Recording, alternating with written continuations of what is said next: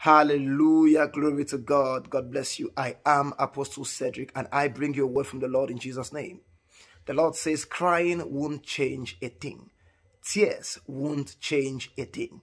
You must understand today that in the economy of the spirit, principles rule over emotions. How you feel is inconsequential in the matters of destiny.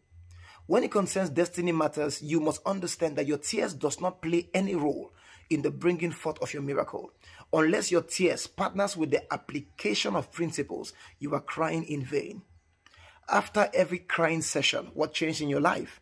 Jesus asked in the book of Luke 12, he said, how many of you can add a statue to yourself by worry? How many of you have been able to grow better by worry? Worry can never make you great. Tears can never make you better. It's okay to cry sometimes, but don't think that crying will change a thing. You have to stop crying and act on the word of God. Act on the principles of God. That is the only way you're going to experience the best of God. I pray for you that you will become better.